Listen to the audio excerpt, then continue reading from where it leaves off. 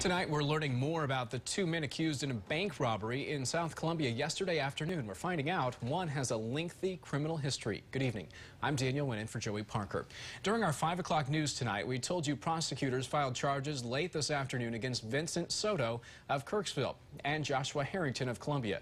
Soto is in the Boone County Jail on $150,000 bond, while at news time, Harrington was being processed by the Columbia Police. ABC 17's Lindsay Burning has been looking into the pair's criminal past, and Lindsay, these two have been in trouble before. Yes, Daniel, both have been in trouble recently.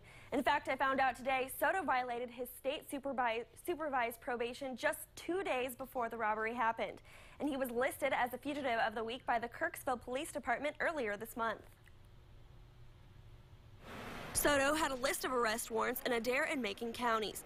Police say he stole a stretch limo from a dealer in Kirksville and led police on a high-speed chase in late December 2012.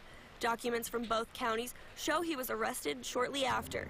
Adair County sentenced Soto to 5 years probation in July 2013. Since that time, he allegedly violated his probation for missing a court appearance, consuming methamphetamine, and more.